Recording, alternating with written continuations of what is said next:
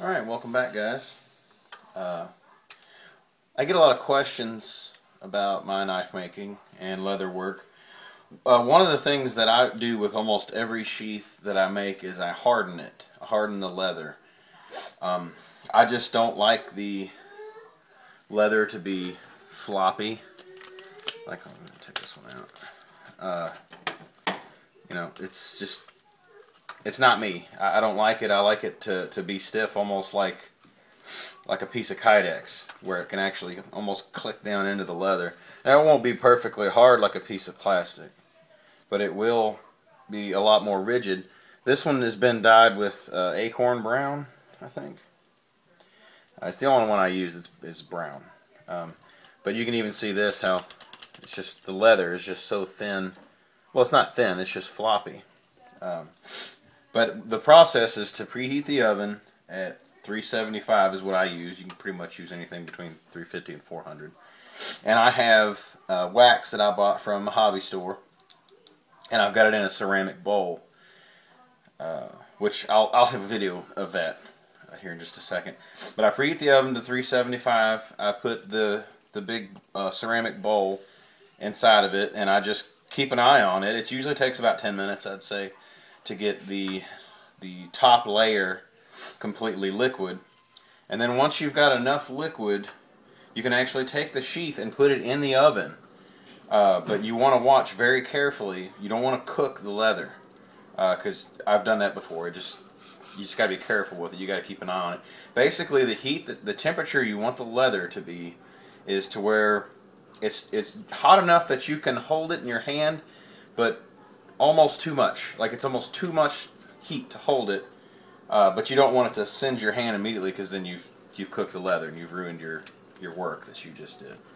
But I've got the oven going here. I've got my sheath ready. I wet it and kind of formed it around the knife a little bit, kind of like you would a piece of Kydex, heating it up.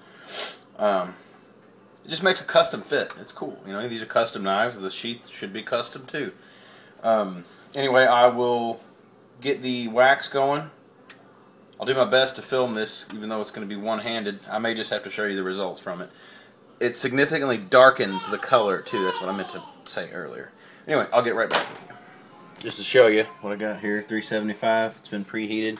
It's been in there for a few minutes. This is a better look at the sheath. Still a little bit wet from me wetting it earlier to shape it.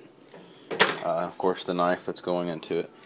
And here is the, oh, you can see that, the wax in that bowl that I was talking about. It's got a thin layer of liquid wax on top. I'm going to let that build up some more, probably another 5 minutes. And then I will put this in the oven with the wax and let it heat up. Preheat the leather, I guess you could say.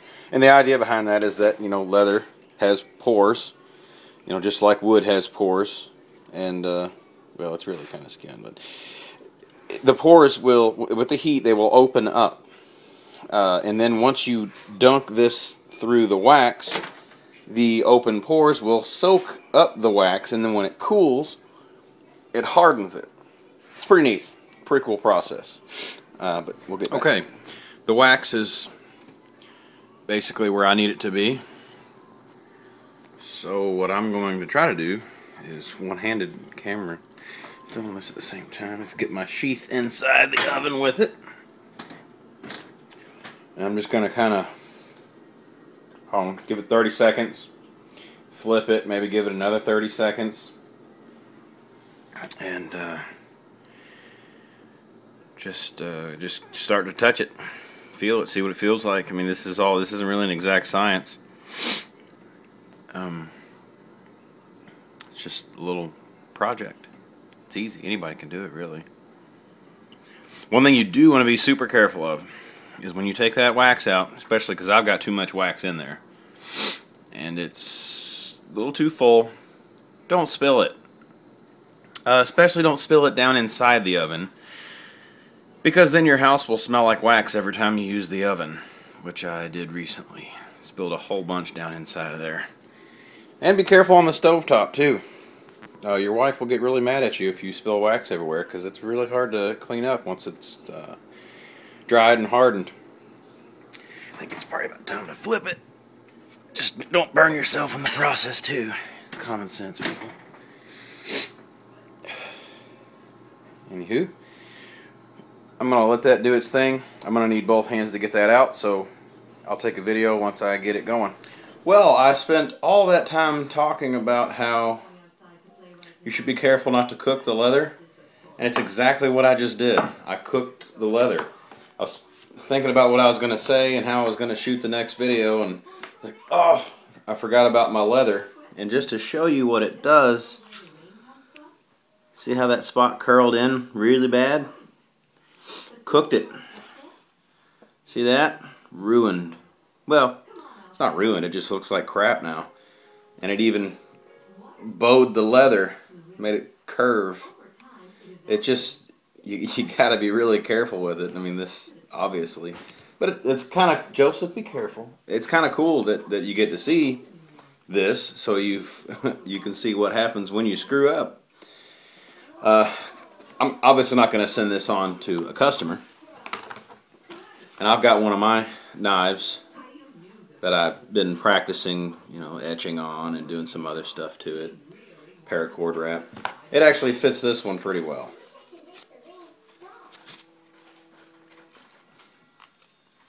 Almost like it was made for it.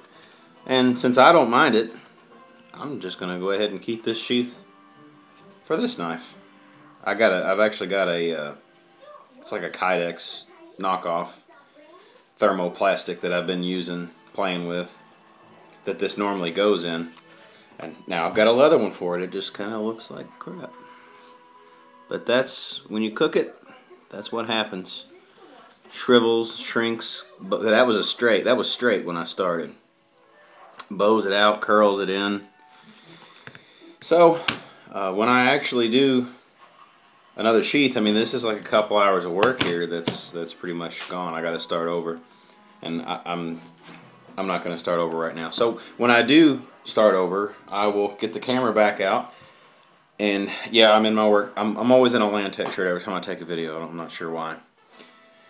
But I will get a video going once I try again, and hopefully be successful this time. Maybe I'll have a camera person so I don't screw it up. Anyway, thanks for watching, guys. Change my mind. I've actually, I can finish this video. I've got several knives here that are finished the same method as this one, the one that I cooked. Here's one for my chopper. It's a big one. It's like 16 inches overall. Oh yeah, this is also cool too. This is the one that I put my etch on. Which I'm gonna need to make a video on how to do that too, because it is a long, drawn-out process. You need a laser jet printer too. But anyway, this was the piece of leather, and it's got a little flop to it. I've worn this out in the woods 7, 8, 9 hikes, you know, several miles, sweating into it. You know, sitting in the car with it, that'll flop it too. But you can, that's what it sounds like. It's hard. And it doesn't really, I mean, it'll flex if you make it, but it's not floppy. And the knife almost, like, kind of clicks into place right there.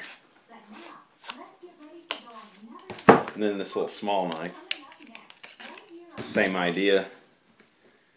You know, this one's actually hasn't been worn very much, so it's still a lot stiffer. But same thing. I hope that sound comes out. And it's like flicking a piece of wood. It's very hard. But anyway, that's the idea. Just pay attention to the leather when you're preheating it. Don't cook it, and you'll be just fine.